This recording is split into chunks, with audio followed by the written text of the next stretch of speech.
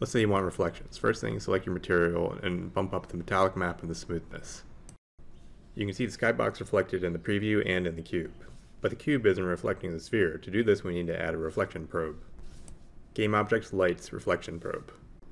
We want the probe in the middle of the cube, so we child it to the cube and then zero the origin. The probe acts like a 360-degree camera to create an image of everything around it. Therefore, it and the cube need to share the same point of view. The bounding box around the reflection probe determines which objects will be seen. But if we look at the cube, we see the sphere is not reflected. That's because by default all reflection probes are baked. Select the sphere, click on the drop-down next to Static and select Reflection Probe Static. Now select the reflection probe and hit Bake. You can see in the preview that the sphere is now in the reflection probe view.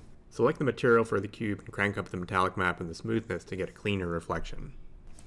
To get rid of the jagged edges, select the reflection probe and then crank up the resolution, then bake it again. We can now see that the cube acts like a mirror. If we try to move the sphere, however, the mirror breaks. To fix this, select the reflection probe and change it from static to real-time. It warns us that we need to have the scripting API call the real-time reflection. To do this, select the reflection probe and add a script.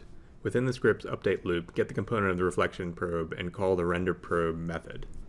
The reflection now works even when the sphere is moved around.